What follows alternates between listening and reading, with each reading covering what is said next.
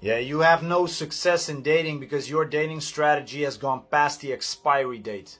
Yeah? And that's why it smells worse than sour buttermilk. And that's why it doesn't work, and that's why you don't get any results with women.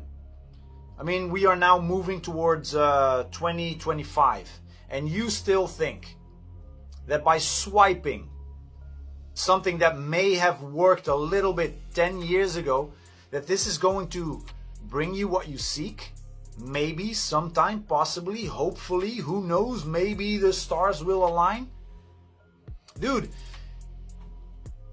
if you're not getting anywhere through swiping, the time has come to update your your sour buttermilk approach.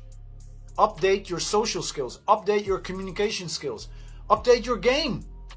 Because the rules of the game have changed. The market has changed. And if you don't grow with the market, if you don't update your approach, you're going to get left behind. And let me tell you a small secret.